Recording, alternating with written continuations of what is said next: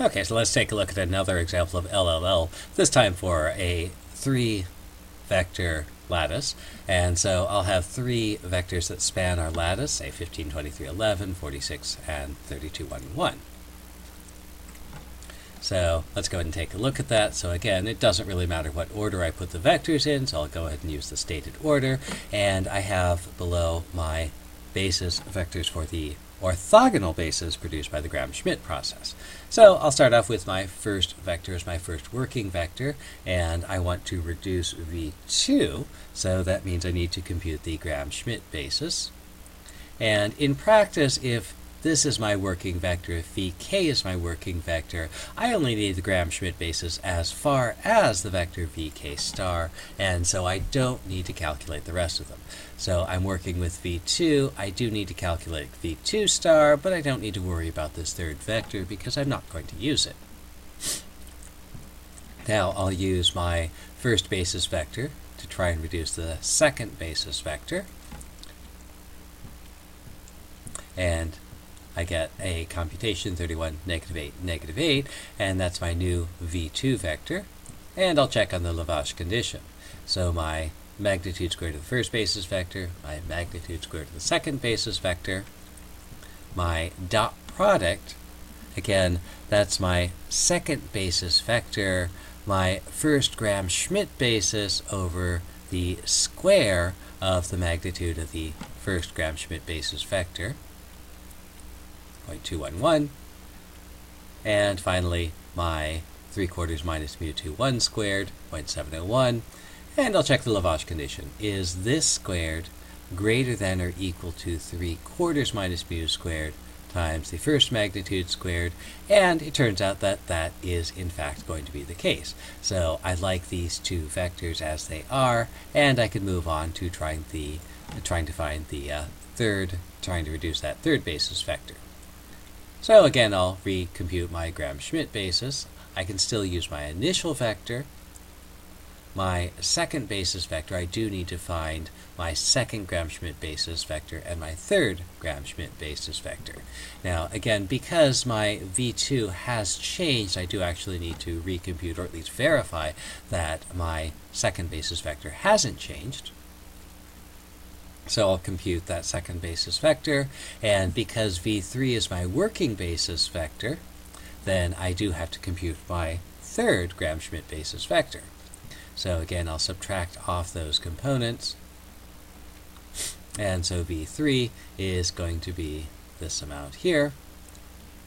And so now I want to use V1 to reduce V3. So I'll find that dot product. So again, this is V3 dotted with the first Gram-Schmidt basis vector over the square of the magnitude of that first Gram-Schmidt basis vector. So when I do that, I'm going to get as my first reduction 17, -22, 10. Now I want to use the V2 to reduce the new 17, -22, 10. So again, the strangeness here is that my dot product is actually going to be using the second Gram-Schmidt basis vector, but I'm going to be reducing it according to the second lattice vector. So that's my dot product V3 with the basis vector, Gram-Schmidt basis vector, over the square of the magnitude, the dot product of the basis vector with itself. But again, I'm going to be reducing that by the second actual lattice vector. So again, these three vectors here are the basis, but this vector is going to be the actual lattice basis. And that works out to be -14, -14, 2. And that's my third basis vector.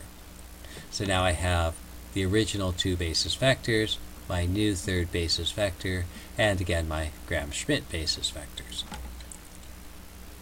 So I'll check the lavage condition. So again, that's just comparing these two vectors. So the magnitude of the basis vector squared, the magnitude of the basis vector squared, the dot product, and again note that V3 has changed, so my dot product is going to change, and 3/4 minus the square of mu, again 0.71. And so checking our Lavage condition, we find that the magnitude squared is not greater than 3/4 minus mu 32 squared v2 squared. So that says I need to swap the vectors v2 and v3. I'll move this one, make this the working vector as our second vector, and then this vector gets moved to the end, and we'll ignore it until we fix things. So I'll make that swap. That resets our Gram-Schmidt basis because we've now changed the vectors, and now I can continue. I'm going to try, this is my working vector, I'm going to try and reduce this using the preceding lattice vectors. So I'll apply my Gram-Schmidt reduction process. So again, I'll take v1 as my first Gram-Schmidt basis vector. I'll do the reduction to find my second Gram-Schmidt basis vector. I don't actually need to find the third Gram-Schmidt basis vector because this is my working vector, and I don't really need anything past that point. So I'll use v1 to reduce v2. There's my new reduced vector, and I'll check the Lavage condition. Again, I have my v1 squared, I have my v2 squared, and I'm going to compute those two values, 0.36. I have my new value of 32 mu squared.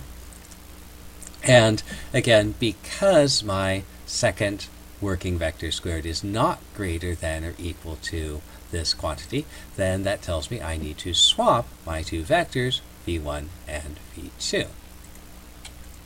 So I'll make that swap, and again, I'm going to start again. So I'm going to find the Gram-Schmidt basis vectors again. I'll reduce v2 using this. That gives me a new vector, and I'll check on the Lavage condition one more time, and this does hold in this particular case, and so that says I can keep both of these as my working vector, and I'm going to now reduce my third vector. So I'll find the Gram-Schmidt basis. I'll reduce v3 using v1, first of all. So again, here's the dot product lattice vector with the Gram-Schmidt basis vector over the square of the magnitude, but then reduced by the lattice basis vector. And again, because of the way the Gram-Schmidt process works, v1 is the same as v1 star, but that's not generally going to be true for any of the others. So that reduction gives me 32, 1, 1 as my new vector v3 so far, but now I want to reduce it by the second lattice basis vector, 13, 5, 7. So again, I'm going to take 32, 1, 1. I'm going to subtract the dot product, and here's where it makes a difference. That's the dot product of our current v3 with the Gram-Schmidt basis v2 over the Gram-Schmidt basis v2 magnitude squared. That's the dot product with itself. But I'm going to do the reduction by a multiple of the second lattice basis vector. So again, here, this second vector that I'm using is going to be very different from the vector I'm actually subtracting. And that gives me the result 6, negative 9, 15 as our final version of v3. And so now I check the Lavage condition. So second lattice vector magnitude squared, third Gram-Schmidt basis vector magnitude squared, dot product, 3/4 minus dot product squared, and I check the Lavage condition, and I see v3 and v2 do satisfy the Lavage condition, so I like this vector. I'll keep it here. I like this vector. I'll keep it there. I like this vector. I've kept it there, and I've gone through all three of my basis vectors, and so they will form our reasonably orthogonal set for our lattice spanned by this not so reasonably orthogonal set.